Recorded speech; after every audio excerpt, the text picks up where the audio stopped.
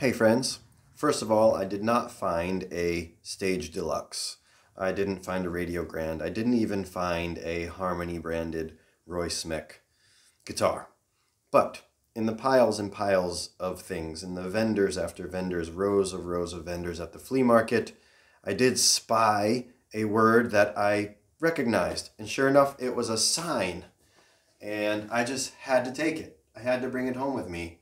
It's like cardboard or hardboard, and it's pretty awesome, pretty vintagey. It's got some water damage. You can see water damage on the corner.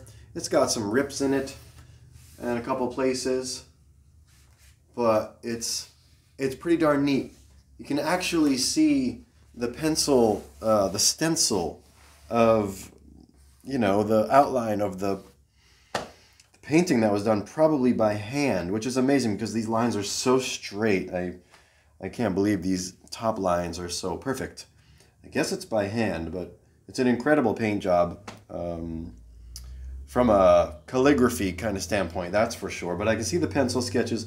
It doesn't have any branding on it as like made by a guitar store, but I'm thinking it was probably from a guitar store somewhere along the lines that sold Roy Smeck things, and it had to come home with me. So that's I'm not sure where I'm gonna put it, what I'm gonna do with it just yet. Will it go in the music box? I don't know.